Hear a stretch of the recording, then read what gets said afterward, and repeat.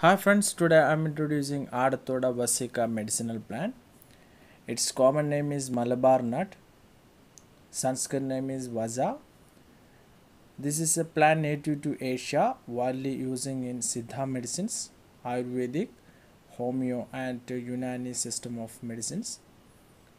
Usable parts are leaf, roots, flowers and seed. So for the cough problems, 1 spoon of leaf juice plus 1 spoon of honey will be giving you good result. This plant is useful in treating bronchitis, tuberculosis, and other lungs and bronchial disorders. A decoction of the leaves of this plant may be used in help with cough and other symptoms of cold. The soothing action helps irritation in the throats, and expectorant will help loses the phlegm deposit in the airway.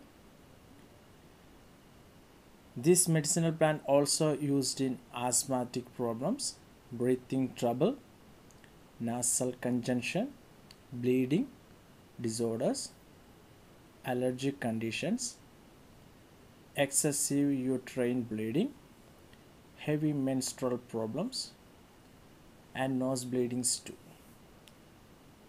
Especially this is very effective for the cough problems.